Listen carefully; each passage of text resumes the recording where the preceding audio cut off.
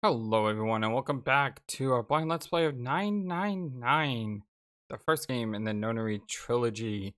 And in our last episode, we got the ending Zero Lost, in which it gave us a lot of answers, but also raised a lot more questions. And hopefully today, in the Three That Left Behind ending, which now if you'll notice has a yellow unlock next to it, maybe now we can finally get some answers to what the heck is going on with this game.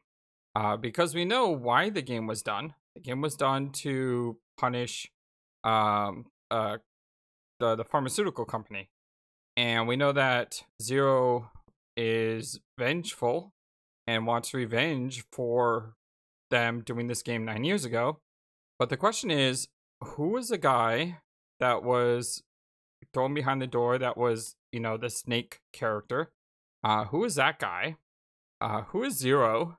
Why did the Zero bracelet work with June's number?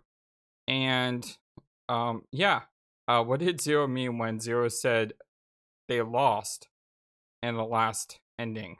Anyway, let's just jump right in. I know you want to get to it. I know I want to get to it. Let's see how this game ends.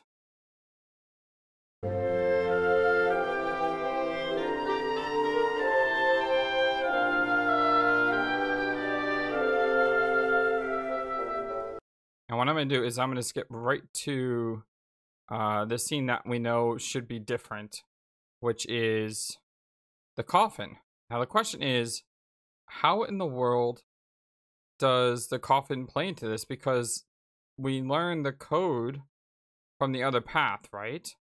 We haven't gone back and looked at the safe. We haven't opened up the document. We don't know about Cradle, the pharmaceutical company. So how are we going to open up this tomb if we don't know the code is, what was it? Yeah, whatever the code was. I'm looking at my notes here and I have my Gabriel Knight notes with my 999 notes. So I see 14383421. I don't know if that's my 999 notes or my Gabriel notes, but yeah.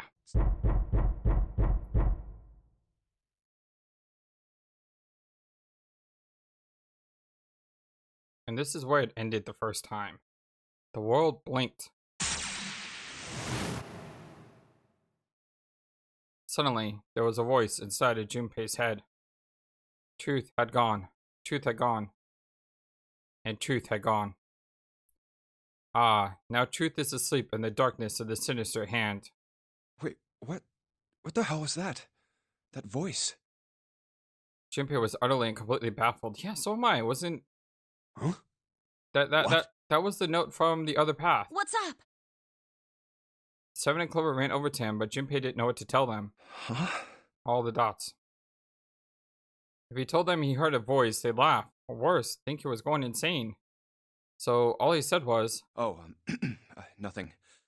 He cleared his throat a little too loud and looked pointedly down at his bracelet. There were a pair of small buttons protruding from either side of it. Junpei. He pressed the buttons. Huh. So we just know. Oh, is this the morphogenic field? Because it says we need danger and inspiration, and the fact is we're in a very dangerous spot, and our friends are on the line. Did we just tell ourselves telepathically the answer from a previous play? I think my head just exploded. Let's go ahead and click the answer we know is right, which is truth had gone. Truth has gone. The truth is gone.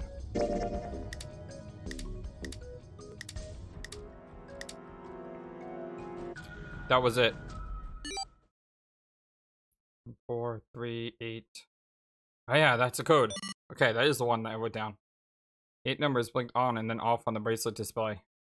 Junpei checked one last time. 1, 4, 3, 8, 3, 4, 2, 1. 1438341. Huh? Huh? Hey, what the hell were those numbers? Oh my gosh. Are those? Huh. All the dots. Junpei, he didn't answer. He simply walked straight to the coffin. He knelt down in front of the keypad, running over the numbers in his head so they wouldn't forget. 14383421. 14383421. With trembling fingers, he punched them in.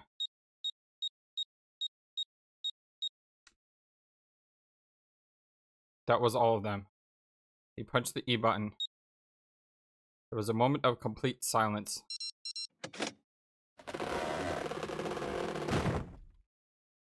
Then there was the sound of the coffin lid unlatching. Someone sat up out of it. No way! Why are you... She's gonna be so happy. Oh? Is that you, Clover? I apologize for worrying you. Snake! You? Why? Junpei? And Seven? Is that you? Is everyone else there as well? Just like Van Winkle. Still, it was very much like Snake to simply cut the heart of the matter and ask. Oh. Jeez. Junpei and Seven shared a wry smile. Clover's eyes were filled with tears. You're back! With a cry of joy, she leapt into Snake's arms. Aww. Gently now. My body's still a little weak. Oh, you're back! Clover looked nothing so much as a lost child who had finally found a home. She cried and cried and cried. Her eyes were red and her nose was running. She hiccuped and gasped as if she were about to begin hyperventilating. You're back! You're really here! Aww. Her voice was happy but almost desperate, as if she feared he would disappear again if she stopped talking to him. Tear after tremendous tear rolled its way down her face. Her small arms stained as she clutched Snake's body as tightly as she could. Perhaps she had to convince herself he was real. Perhaps she was worried he would be gone the moment she let go. Perhaps she simply didn't know what else to do. You're back! Come now, what's gotten into you? You're acting as though I've returned from the grave. Not as though! You did! I really thought you were dead! Huh? You jerk! Idiot! Idiot! Idiot! By the way, I really love this music. It's so gorgeous. All the dots. Clover broke into sobs so great she could no longer talk. It was a touching reunion between brother and sister. Even though Junpei knew they had little time, and every minute they wasted was a minute they wasted, it felt cruel to pull them apart. Junpei and Seven sat down on one of the pews, waiting for Clover to calm down before explaining to Snake what had transpired. All the dots.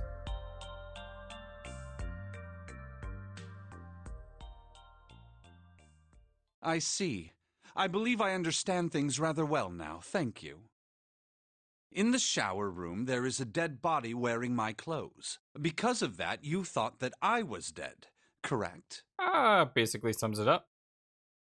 He had quickly and neatly summarized the events of the last several hours. Yeah. Junpei nodded. You also discovered a corpse in the captain's quarters, and Santa turned on you here, in this room. Do I have it straight? Basically so far. Well, the dead body in the captain's quarters is a surprise. Sorry, there wasn't a good time to tell you. Don't worry about it. He didn't know, right? Well then.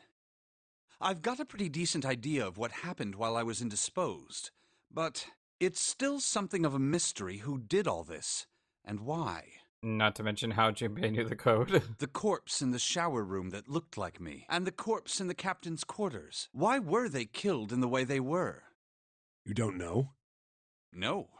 Why would I? The guy in the shower room. We don't know who he is, so let's just call him Mr. X. Anyway, this Mr. X is wearing Snake's clothes, but you're wearing some kind of weird robes. That means someone took your clothes and put them on Mr. X. We need to figure out who that was. I apologize, but I have no idea who might have done this to me. I only just now woke up. I was unconscious during all the events you just described to me. They must have undressed me and changed my clothes during that time. When were you knocked out? When we split up to look for the red. Where did they get you? Do you remember? It was a small room in one of the hallways on C deck. What happened? The same thing that happened to every one of us when we were abducted. A canister releasing some sort of gas was thrown into the room. I believe the gas is some sort of incapacitating agent. Then that means it was... Zero. Looks that way, huh? There's nothing else I have to tell you. When I woke up, I was in this coffin. Junpei crossed his arms and thought. Why? Why did Zero make Mr. X wear Snake's clothes? How would that benefit Zero? I don't get it. What the hell does any of it mean? You know, I've been asking that question for like, I don't know how many episodes is this now? 20 something? And I have no idea how I got the passcode for the coffin either. Truth had gone, and truth had gone. Where did those words come from? Why did I feel compelled to push the buttons on the bracelet after hearing them? Seven had asked him about it while they waited for Clover to finish crying. He'd had no answer for him then, and he still didn't. All I know is my fingers moved on their own. It was like I did it subconsciously. It was like someone was telling you from far away. I don't get it. What the hell does any of it mean? I'm really glad that, you know, they've been talking about the field for the entire game and bringing up instances of how people are learning from other people or crystals or rats. I just think it's really cool that they actually made that a major point in the plot, because without that code we can't get him out of the coffin, and there's no way we could have gotten the code anywhere else. Also, Snake and Clover had been subjects in a similar experiment 9 years ago. The ability to access a morphogenetic field is affected by a couple of things. The first is epiphany, and the other is danger. Epiphany, that was the word. In the other episode I was like, what was it, inspiration? And they said inspiration, but epiphany. And someone did actually die. A girl. Her name was... There had been another experiment conducted on this same ship 9 years ago, and a girl had died during it. Morphogenetic field theory. The two murders. Switching clothes. The nonary game.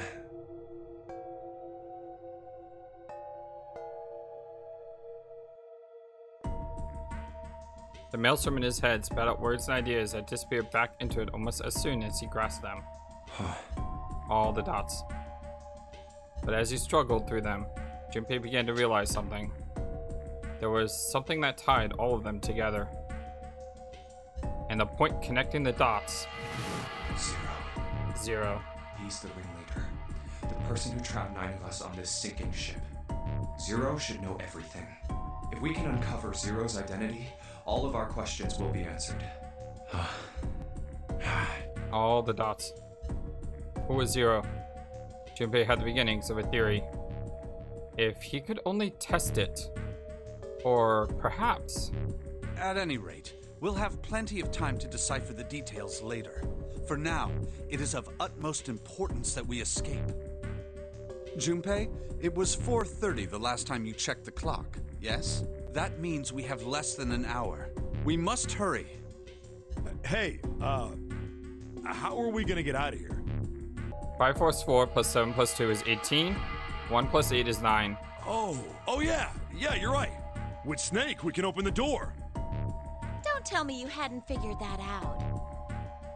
As they sniped back and forth, Junpei glanced at Snake's left hand. He was wearing a bracelet with the 2 on it. Come on, you gotta tell me these things. I, assumed you'd figured it out. Forget it. Let's just get going. 7 stopped off toward the smaller number 9 door. Clover, Snake, and Junpei followed. 7 quickly laid his hand on the red. An asterisk appeared on the screen. Junpei and the others followed suit and laid their hands on the scanner panel. Soon, there were 4 asterisks on the screen. 7 glanced at them, then laid his hand on the lever of the red. All right, you guys ready to go? Yes. Yep. All the dots. Junpei paused for a moment. before we go in, I'd like to check something. You want to check something? Yeah, but before I do, 7, could you pull the lever? I want to make sure we can verify with just the 4 of us. What do you mean? We don't need... Just do it, alright? Yeah, I'm confused. But if the door opens, don't go in yet, okay? I'm confused. I think everyone's been confused if they play this game. All the dots. Please, this is really important. I really need to check this, okay? Work with me here. Junpei looked directly into Seven's eyes. The older man looked back for a moment, then nodded. Fine. I was about to say, how do you look directly into Seven's eyes? He's blind, and I realized, oh, that's Snake. I'm so discombobulated right now.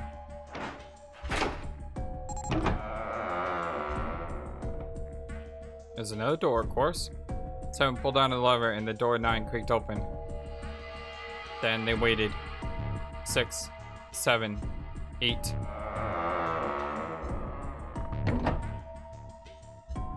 After 9 seconds, the door closed. Yeah, we know that, Junpei. What's your point? All the dots. All right. That means the 4 of us can go into door 9. Yeah, we already knew that. So, we knew that already. It's obvious. Obvious. Yeah, you're right. It is. Now, what happens if we add Zero's bracelet? What? Zero's bracelet? Why don't you take it out, Clover?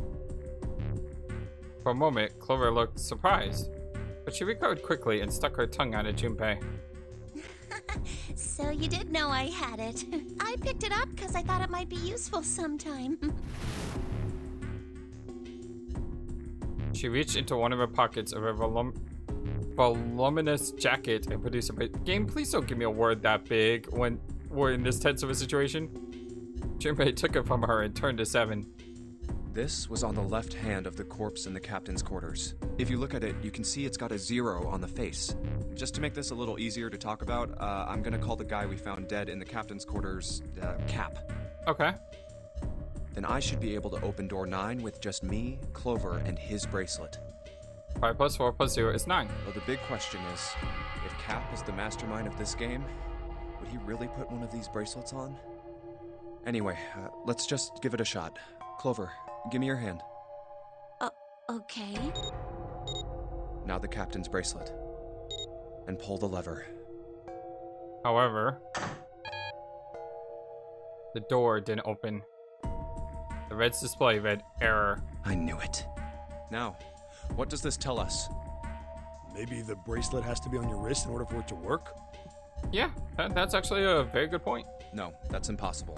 Did you see how the panel showed a 3rd asterisk when I scanned Cap's bracelet? That's also a good point. Whether or not it's on your wrist doesn't matter.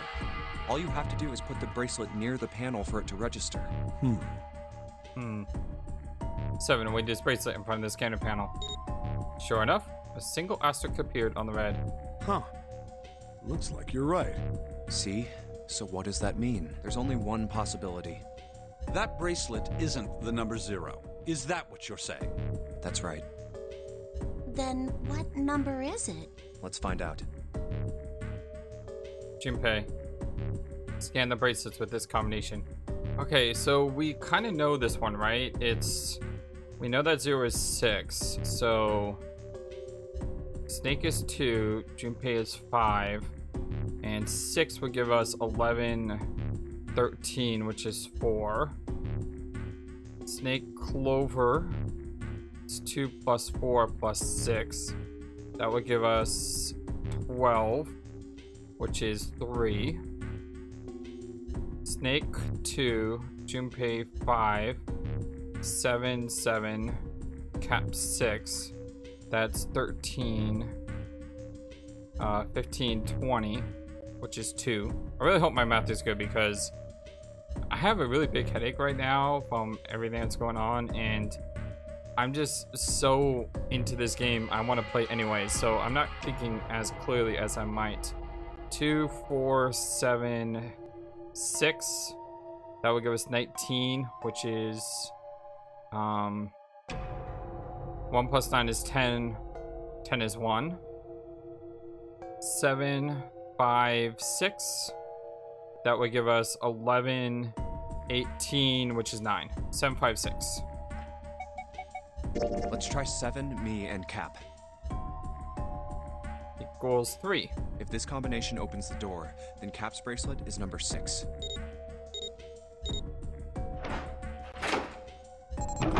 I should know that from when we did this before, but I don't remember it, like I said. Hey, it opened! The door opened! What? Why? What does that mean? Well, 7 and Clover seemed rather shaken as they turned to look at Junpei for answers. That's what I want to know. Why is it number 6? Why is it June's number? The door slid heavily shut. Junpei raised an eyebrow. Isn't it obvious? Cap's bracelet is number 6. Yeah, I know that. But doesn't it say 0? This isn't a 0. The symbol on here isn't a number 0. What? It's a letter O. What? Oh. Oh, what? All the dots. Yeah, what? Whoa, wait a minute. I don't get it. I don't get it either. I mean, we figured out that Cap's bracelet is 6, right? Yeah. Does that mean there are 2 people with 6s? Before Junpei could answer, Snake spoke up. There is most likely only one person with a 6. But I don't get it. What about June? How is it? Oh, I mean, give me 1 second. I'm gonna look back in my notes because just knocked everything over. I'm pretty sure in one of my pages somewhere way back here, I wrote down all the hexes when we're trying to open up a puzzle. And yeah, hey, if you look at this, 10 is A, 11 is B, 12 is C, 13 D, 14 E, 15 is F, 16 G, 17 H, 18 I, 19 J, 20 is K, 21 L, 22 M, 23 N, and 24 is O, and 24 is 2 plus 4, which is 6. So the digital root of O is 6. Huh. That actually works out. I don't understand how that helps us, but it works out. Well, this is only an educated guess, but I think June's number was never 6 to begin with. I'm pretty sure it was, because in all the calculations we made in the game, it was always 6. Her bracelet was flipped.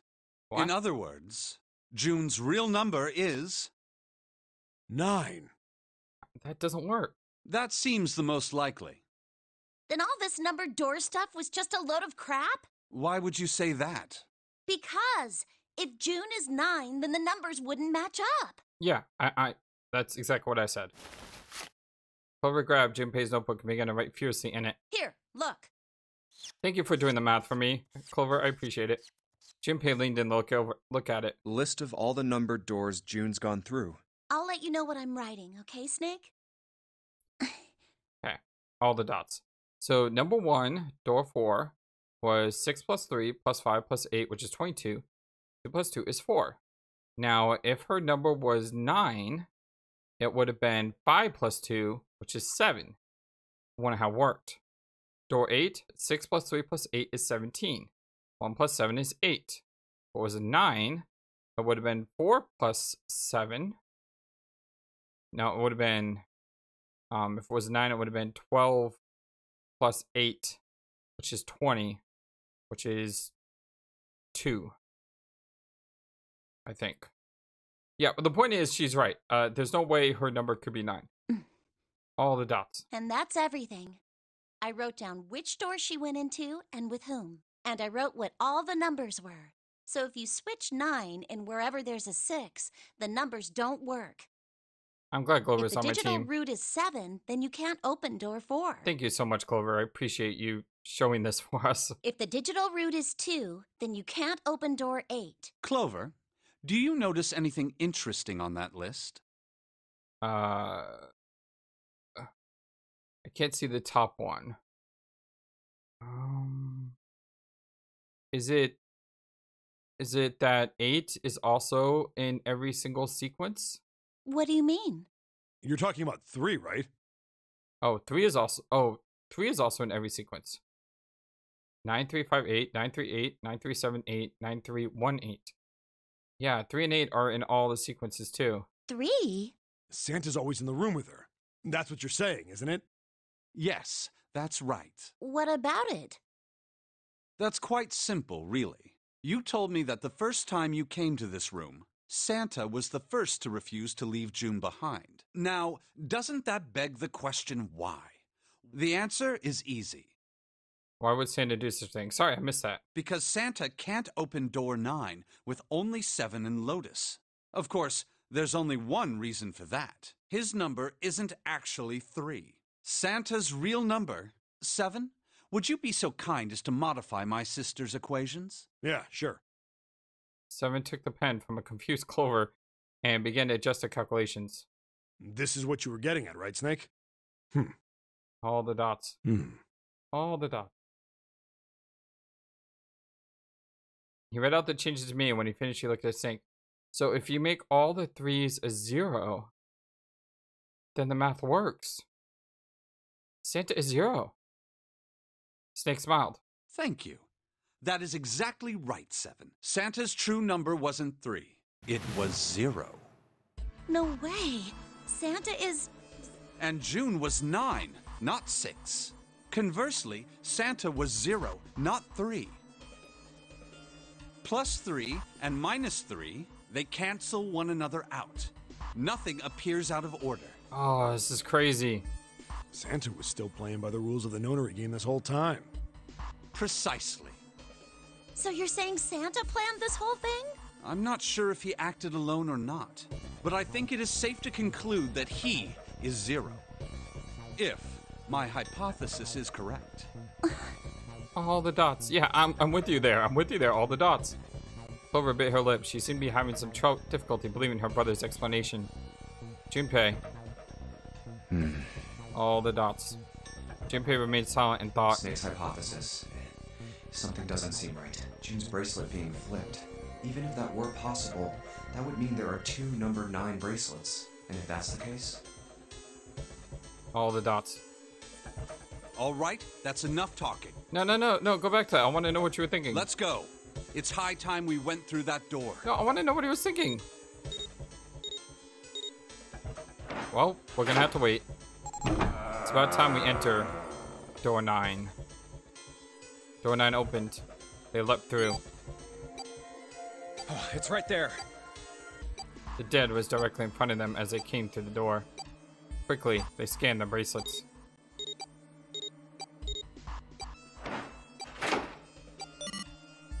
And the detonator stopped. Oh. After pausing for a moment to catch the collective breath, Junpei's companions headed down the long hallway in front of them. All right, let's keep going. At the end was a set of stairs leading down to the ship. I think these stairs go to the bottom deck. They leaned out and looked over the side. Looks dry. Let's head down. After deciding it was safe, they headed down the stairs. Before long, Junpei and his companions found themselves on the bottom deck. They turned left into another hallway, at the end of which they found another door. Hey, it's a... And of course, there was a symbol engraved over the keyhole. It looked like the sort of harpoon one would use to hunt fish, the kind with 3 prongs. Snake traced the shape of it with his fingers. This is the Neptune symbol. There must be a key around here somewhere. Neptune key. I only have the Uranus key card. Clearly, it wasn't going to open this door. It's a different planet. Plus, it's the wrong kind of key. Let's turn around and go back for now. Yeah. After examining the door a few more minutes, they gave up and headed back the way they come. Hey, another door. With a little more searching, they found a metal door. And a card reader this time. A symbol was engraved onto the card reader. It's the Uranus symbol. This is the place. He muttered to himself and slid the card through the reader.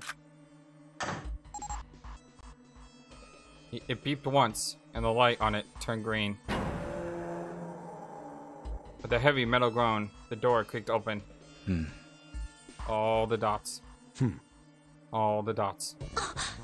Yep, we're just gonna have a lot of dots. Junpei, Clover, Snake, and 7 looked at one another, nodded, and stepped through. The room they found themselves in was full of books. Oh my... Wow! It's the library! This is the Forest of Knowledge. It's totally full of books. There's so many. I don't know where to look. Oh no, I have a feeling it's going to be this major escape room puzzle with books. Oh, jeez. It looked remarkably like a library. Not the sort of library where large numbers of people came to read books. More the sort of library that was simply a place to store books. He felt a little overwhelmed by the sheer number of books, but Junpei did his best to speak with authority. All right, if we want to get through that door out there, we need the Neptune key. I say we split up and look for it. Okay. Let's split up, gang. Very well. Sure thing. Good. Let's get started then. We don't have a lot of time. Hurry. Alice sleeps in a chamber past the forest of knowledge.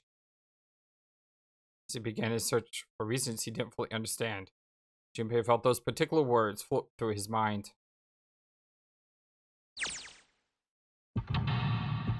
Here we go.